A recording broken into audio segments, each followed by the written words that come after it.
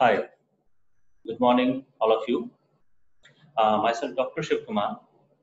I am working as a head of the department in civil engineering in GIMS Engineering Management Technical Campus in Greater Noida.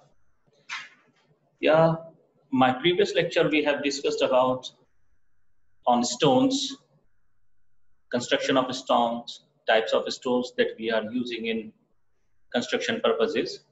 So after that, now my topic of discussion is bricks. So brick is the basic fundamental unit of construction. A brick is a type of a block used to make walls, pavements, and other elements in masonry construction. Everyone have seen that bricks. This is the basic functional unit or basic units for the construction. There are so many ingredients which have to be present in a good quality of brick. The brick are the most common used construction material, and it is prepared by clay in a rectangular block of uniform size. Some of the major constituents of the brick are essential like silica, alumina, lime, iron oxide, and magnesia. These all contents, all ingredients, all constituents give some specific property or features to the brick. These are some images of different kinds of brick. First one is the conventional type of bricks. Second one is the modular type of brick, and so on. These are some other different types of bricks and closures which are used for the specific purpose only. This is the size of a brick.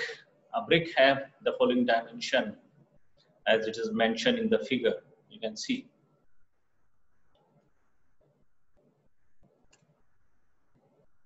This once again the non-modular brick size, standard, engineer standards, closure standards. These are some more types of bricks for the specific purpose only. Now come to the different material or constituents which have to be present in the brick for a good quality of brick. The first one is the silica. So as far as the silica is concerned, so these are the four basic properties that a silica add to the brick. The brick earth should contain about 50% of silica. It is responsible for preventing cracking, shrinkage, and wrapping of raw bricks. It is also affect the durability of bricks. If present in excess, means more than 50% plus, then it destroys the cohesion between particles and brick becomes brittle. So when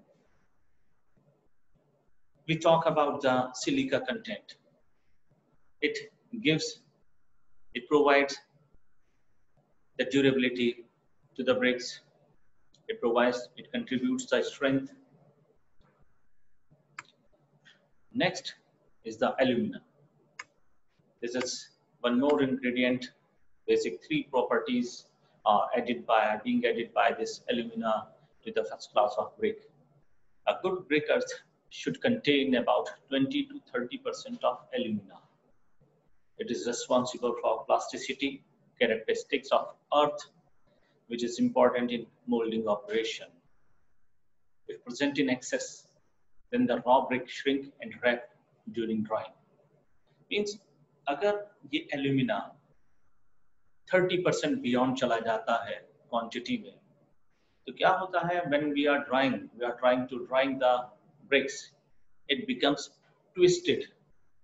It twists, deformed, it lose its shape. The next one is the lime. This is again one of the important constituent of the brick. There are four big properties of this lime. The percentage of lime should be in the range of 5 to 10%. It prevents shrinkage of bricks on drying. It causes silica in clay to melt on the burning, thus helps to bind it. Excess of lime causes the brick to melt and brick loses its shape. Many of times what we see, Some during the cooking or baking or heating or burning of the brick, some bricks lose their shape, becomes twisted or like melted. That is because of the lime. When lime is in excess, it allow or it forced to melt the brick and lose their shape while burning or cooking of the bricks. The next one is the iron oxide. Again, one of the important constituent of brick. A good briquette should contain at least 5 to 7% of iron oxide. It gives red color to the bricks.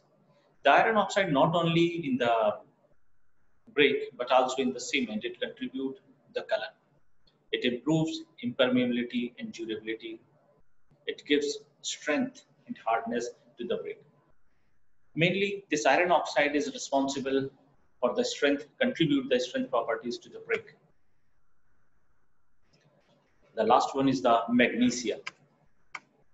It has these four properties. Good brick should contain less a small quantity of magnesia, about 1%. Magnesium in brick earth imparts yellow tint to the brick. It is responsible for reducing shrinkage. Then last one, excess of magnesia leads to the decay of brick. These all the constituents should be available in the bricks just to improve its strength, just to protect from the shrinkage, just to maintain their shape. These ingredients are required.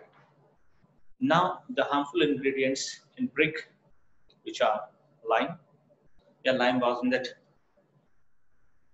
good constituents, but also considered as the harmful ingredients because excess of lime allow the brick to melt. Iron pyrites, alkalis, pebbles, vegetation, and organic matter. When we prepare clay, it should be free from any type of pebbles, vegetation, and organic matter. But what they contribute is a harmful ingredient. They contribute the efflorescence and they can make the brick brittle. Like if you see in the image, first image, you will see that some white colors appears on the surface of bricks. This is called efflorescence. When we cure the brick or when we saturate the brick wall after the masonry work, what happens?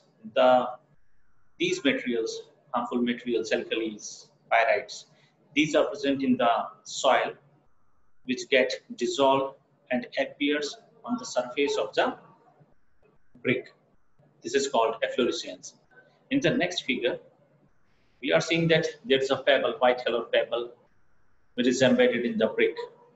That makes the brick brittle. The brick is not able to sustain or not able to take the required load during the masonry. Now the next topic is manufacturing of brick, how the bricks are being manufactured, what are the processes involved in the brick manufacture. There are 4 types of methods or steps which are being involved in that preparation or manufacturing of brick. The first one is the preparation of clay. Second one is the molding. Third one is the drying. And the last is burning. So how we prepare the clay? What are the basic steps involved in the preparation of clay? How we mold that? How we dry that? These are the basic process and how we burn that. So in the next slide, you will see the images of preparation of clay. In first image, you are seeing that one person is mixing that water in the soil and made it clay. In the second image, the person is kneading the clay. by their feet. In third image, molding like kneading by hand. Fourth image is the molding and demolding, and last one is the drying.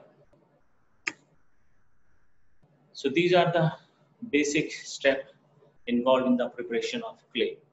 Then first one is the unsoiling, second one is the digging, then cleaning, followed by weathering, blending, and tempering. So what is unsoiling? The unsoiling is the process of removing the uppermost crust or uppermost layer of the soil which contains the waste material like plant material, plant residues, plant dead material, the roots of the grasses, which is available in the top layer of the soil that lies up to the 200 millimeter in depth. After that removal of that surface, upper crust, the digging process is there. The clay is then dug out from the ground and spread on the ground just to make heap is around 600 to 1200 mm. Then we filter it from the sieve. We clean it by manual process and make the soil or make the clay clean from the any type of residue or the troublesome material which can cause the problem in making of brick. The next is the weathering. The clay is then exposed to atmosphere for softening and mellowing. The period varies from few weeks to full season. The next one is the blending. The clay is made loose and any ingredients to be added to it is spread out at its top. In the blending, we just mix up the soil material, which is required, essential part of the, just to mix the ingredients present in the soil. And the next is the tempering.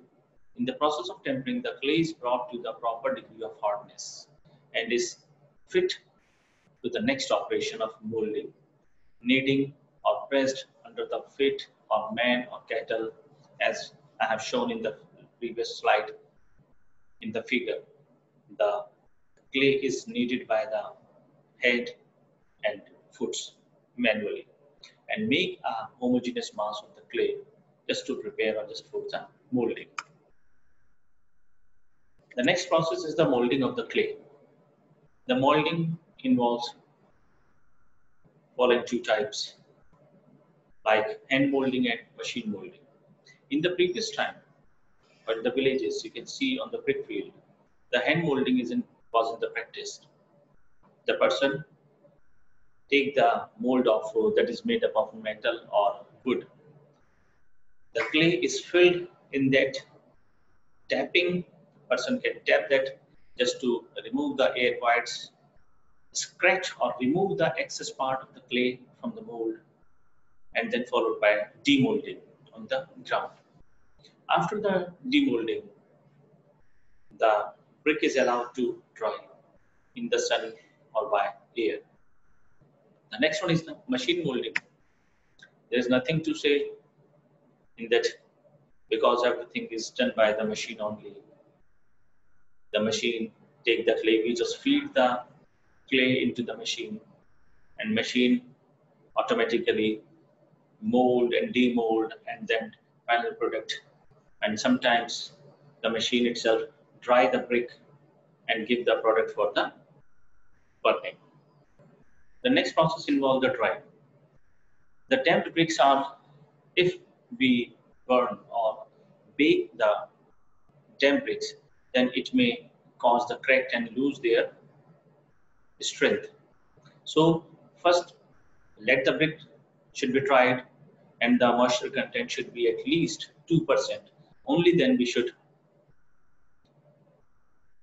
burn the bricks. So bricks are being arranged in such manner which is shown in the figure. We should let it be dry for 2-3 days or for a week, depending upon the sunlight, depending upon the air. So this is about the topic which I have discussed. In that, the next topic for the discussion will be burning of bricks. After the drying, we just go for the burning of the bricks. This will be the next topic of our next lecture. So till then, thanks for your patience. Thanks for listening carefully, patiently. Thank you.